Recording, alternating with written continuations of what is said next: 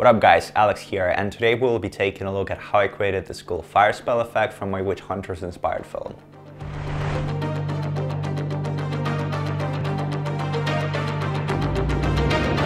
So this is actually a second tutorial covering the VFX from this film. The first one was the realistic black eyes effect, which turned out to be my most popular video, and you guys seem to love it. And by the way, if you have not seen it yet, the link to both the film and the tutorial will be in the description down below.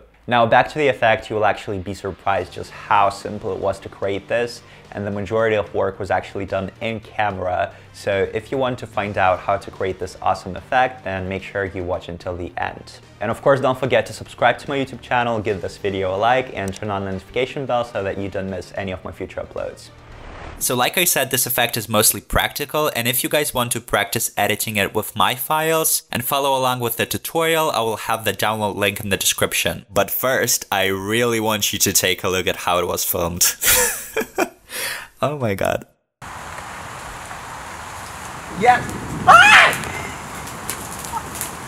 Oh my god, we need water!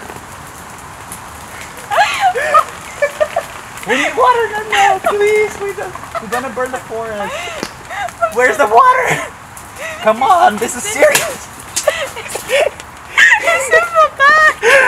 Oh my god. Yeah, that was scary. Anyways, as you can see, I have 3 clips on my timeline right now. The bottom clip is the character, and the other 2 clips are a small fire and the explosion itself. The reason I have 2 clips of the fire is because I don't want this liquid thing to be visible in the shot, so I am just going to connect those 2 and make it seem like it's one shot, if that makes sense. I will go to the beginning of the explosion layer, open up the opacity parameter, and you can do that by clicking T on the keyboard. And I will click on the stopwatch icon. This is where the fade will start, and I will leave it at around 17%. Then I will move a little further and make it a 100, and now the explosion clip is fully visible. I will also easy ease the keyframes to make the transition more realistic, and you can do that by selecting the keyframes and clicking F9 on your keyboard. And if I click on this tool right here with the keyframe selected, I can actually adjust the speed of the clip appearing on the screen.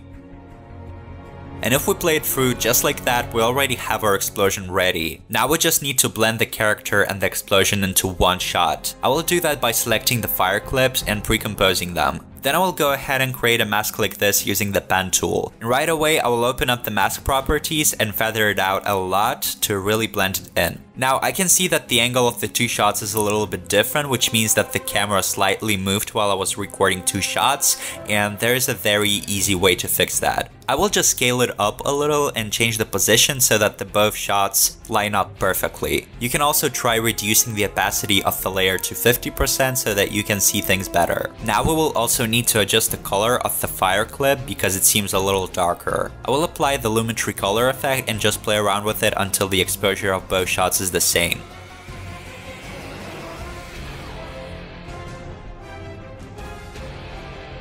And there you go, super easy, right? There is only one thing missing. I want to add some camera shake when the explosion starts, and I will show you guys how to do that without any plugins. First, pre-compose all the layers and go to Layer, New, Null Object. Search for a slider control effect. Open up the position parameter of the pre-composed layer and alt-click on the stopwatch. Here we will want to type in the expression as you see on the screen.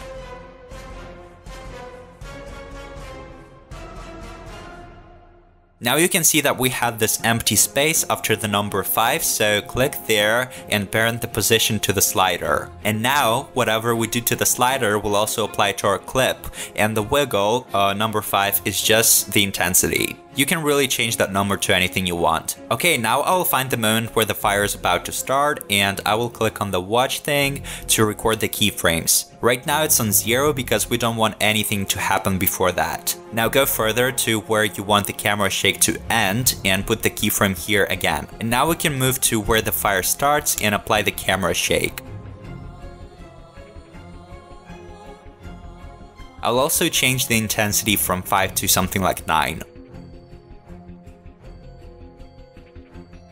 As you can see, sometimes our clip goes out of the screen, and you can fix that by increasing the scale. I will leave it at 108 just to be safe. Now we can enable the motion blur, and that's it. Right guys, that's it for today, and in the next two videos I will be explaining how I did this levitation effect using only green screen and also this cool blurred distorted edge effect. If you want to see those, don't forget to subscribe to my YouTube channel, like this video and turn on the notification bell so that you get notified whenever I upload a new video. And thank you guys for watching. I will see you in the next one. Bye!